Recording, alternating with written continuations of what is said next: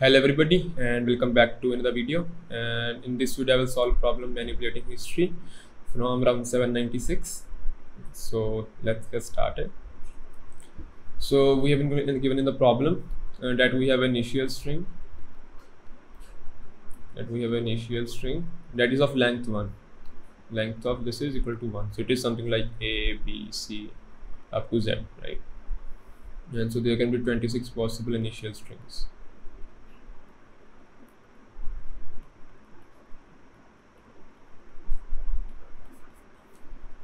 Also we have been given 2n extra strings, right? We have been given 2n extra strings that are t1, t2, t3, t4.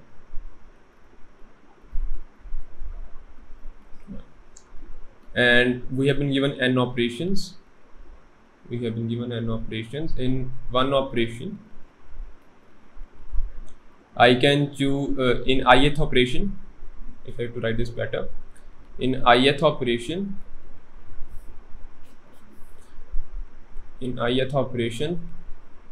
I can replace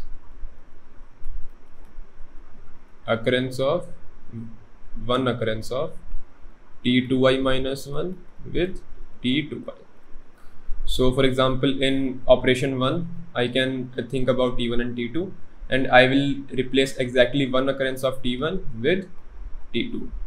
Similarly, if for operation 2 I will take t3 and t4, and I will replace exactly one occurrence of t3 with t4, and so on. I can do n operations. In the end I will get some final string after applying the n operations. So now all these 2n strings have been shuffled. Now all the 2n strings have been shuffled. These have been shuffled and we have been given the final string. Now using these two things, we have to find the initial string.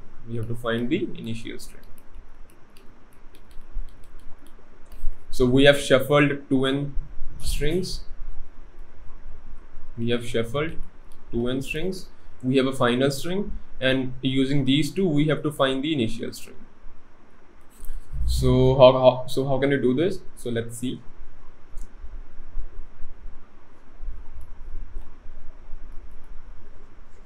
Let's say my starting string is C. My starting string is C. Then after I apply an operation on this is my t1. After I apply an operation on this, it will be my t2, and it will contain some x number of c's, let's say, where x is greater than or equal to 0. So here it will contain some c's where x is greater than or equal to 0. So now if I end my operation here, let's call this my final string. Assuming I end my operation here, my final string will also contain x. My final string will also contain x c's, right? So in total, my input data, that is my t1 plus t2 and my final string, it will contain 1 from here. This is contribution of t1 to the number of c's. And if I end here, it will contain x c's here, t2 plus x in the final string. So it will contain 2x plus 1 c's. That is an odd number. So that is your solution, that if your input data contains odd number of c's, then C is your answer. To show this further, we can extend the same example further.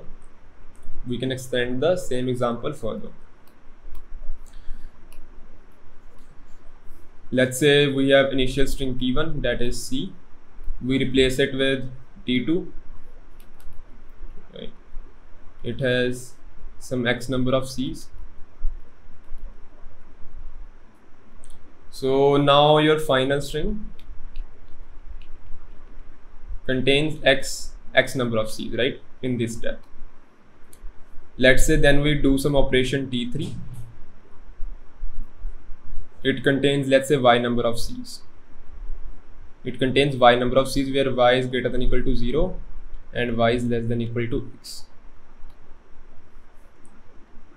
and we change it to something that has z number of c's.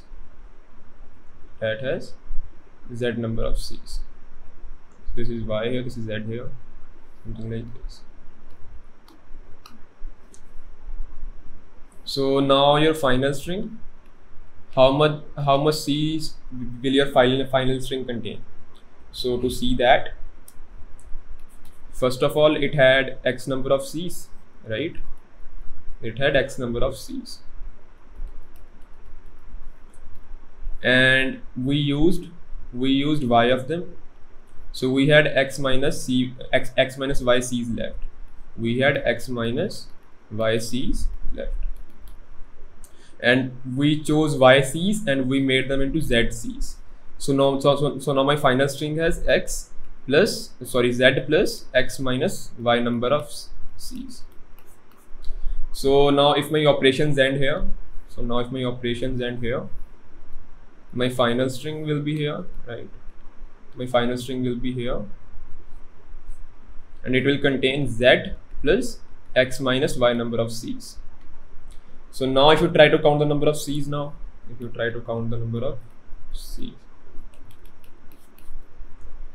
then my T1 will contribute 1 c, my T2 will contribute x,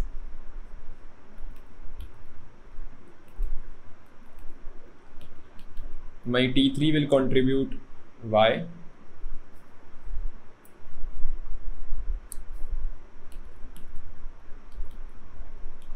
my T4 will contribute z, and my final string will contribute z plus x minus y.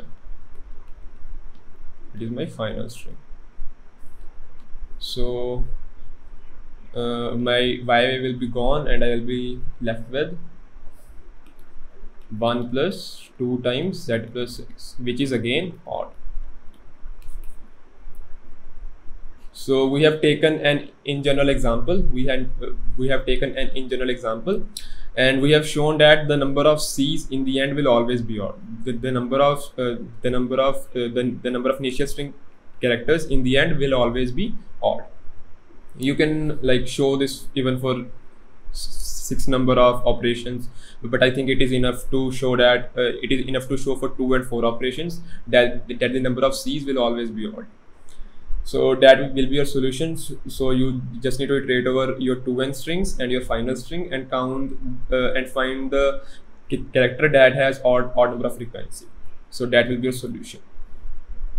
I don't have the code for this now, but I can code it right now if you want to.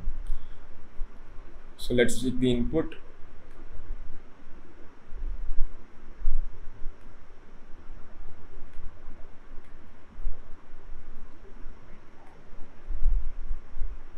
We have 2n strings,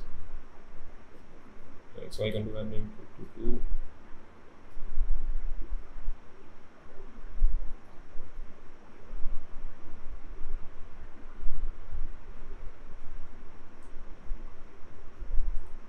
So I can take first n inputs, and then I can do 2n plus 1 here.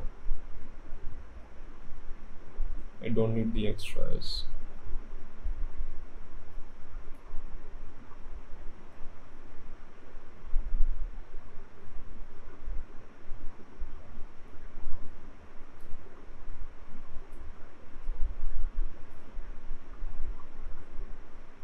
And I can keep a map. Character to long. Let's say frequency.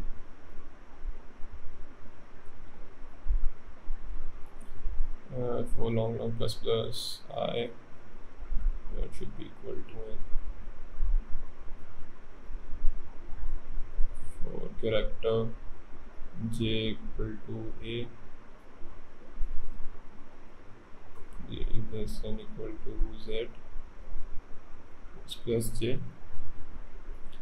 and frequency j plus equal to pound. That is p of I Actually, I have my mic in the way, so I am typing very weirdly. Sorry for that.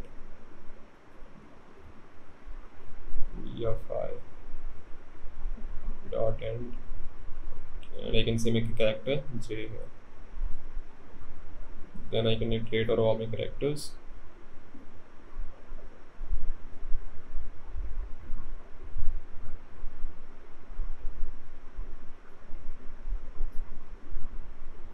The frequency of J and 1. See out J. I think it should work. So let's save the input. Submit here. We get A and Z. So let's see the answers here. Like, right, it is A and Z. So I can submit this.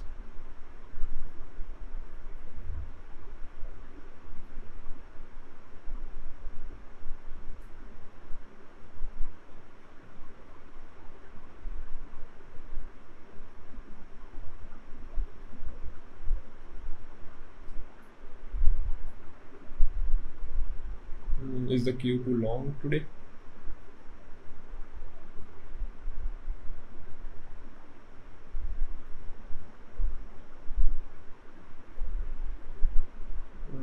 Let's see my submissions. I think the queue is too long today, so I won't wait for it. Yeah, so that was the solution for the problem. Also, similarly, you can show that the characters that are not in the initial string will appear even number of times, right? So your solution is you can you can show the same way that the characters that are not in the initial string will appear even number of times. So my solution is initial string character C will appear odd times in T1 to T2n and my final string combined. And my all other characters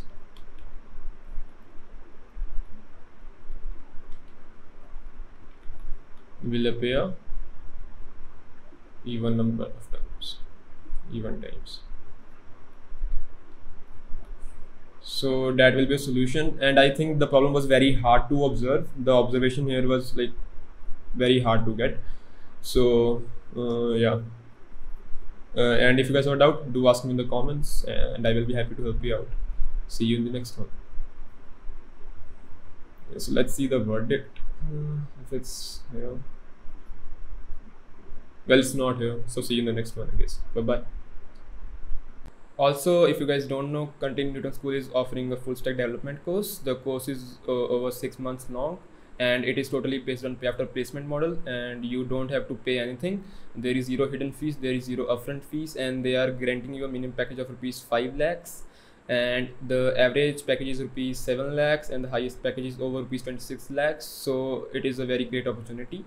Also, all their mentors are from top MNCs like Google, Flipkart, Zomato, etc. Also, they will get you placed into the top MNCs as well, like Google, Flipkart, Zomato. So you can learn from the mentors that are working at those companies, and you can land a job at those companies yourselves. Also, you don't need to worry if you guys think कि यार मेरे को भी coding आती नहीं है, मैं भी fresher, मेरे को बिल्कुल नहीं आता है. The course is over 6 months long, and they will teach you from scratch. So you can still sign up for this. And if you guys are looking for a career in the tech field, this is a very great head start that you should sign up for. And if you want to land a job, I highly vouch for this. And if you guys want to sign up, there will be a link down below, and you can go and sign up from there. So yeah, be sure to sign up for this, and I will see you in the next video. Bye bye.